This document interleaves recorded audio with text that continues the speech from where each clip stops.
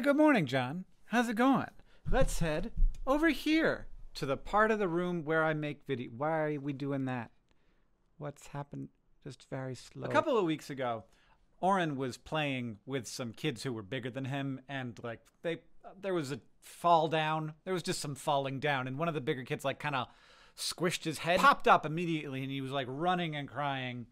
And I knew exactly what happened, like instantaneously, because I have had this feeling. When something like pushes really hard on your head, you get like an instantaneous ice cream headache feeling that is very bad. And probably he had never felt that feeling before. Now, when he was like 2, he got new feelings all the time. Like first bubble water, first spicy food, first time getting dizzy. But at 6, the new sensations are coming less frequently and the unpleasant ones are surprising. It's like, oh my God, is this really bad? I don't know what it is, and I don't know how to make it go away, and I don't know why it happened, and it's scary. And of course, there's also like pleasant new sensations, but when you reach my age, you start to think maybe that the new sensations are done. Like you've had them all. That's legitimately a thought that I had.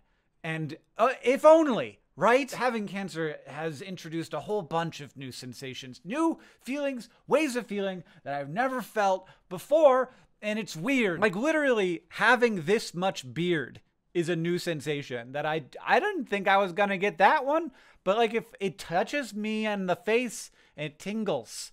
It's weird. But also, of course, lots of bad new sensations, right? Like the pain between your skin and your muscle all over your body at the same time that chemotherapy happily delivers to you. And there's also feelings that aren't like bad or good. They're just sort of otherworldly, like pulling hair out of your head and having it not hurt. And this feeling is actually quite good. My hair is so soft. It's so soft. It feels so nice. It's a new sensation. This is also a little bit the story of being a content creator. Like when you first start picking up, you get new sensations pretty frequently. You get like that first viral video. You get the first time somebody's really mean to you. But we've been doing it for so long, it starts to feel like maybe we've had all of the creator sensation. Maybe I need to get up on stage and do stand-up comedy to feel a new one. There's definitely an amount of like sensation chasing. Like I think some people even chase the negative sensations just because they want to feel.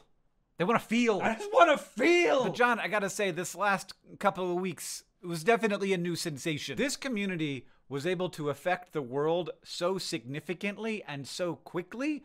It's like actually disorienting. Like I saw, of course, a little bit more behind the curtain of how this was transpiring over time, but I also had access to your calendar, which showed me how much time you were spending on this and trying to make things happen and pushing and giving and just like freaking chess game over here. It was a lot of work. And also I saw how freaked out you were. Like it's not fun to be disliked by powerful people. And it's really intense to be working on something that's really important and knowing that it could go a lot of different ways. But yeah, this was in the last week as a creator, like a new sensation, and it was a good one. And it was made possible by the hard work of a lot of people. Like it might be, like maybe the biggest thing we've ever done, certainly in that period of time.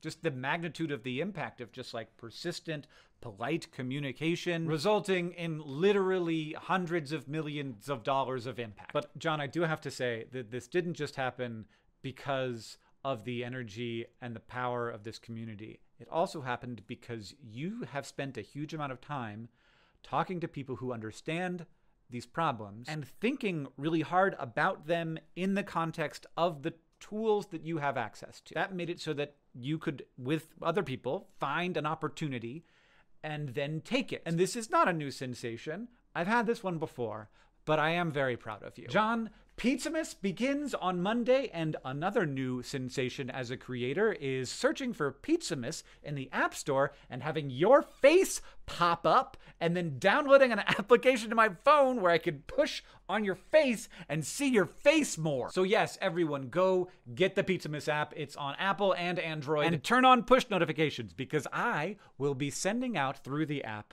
a terrible dad joke about pizza somehow I'm still scrounging up pizza jokes.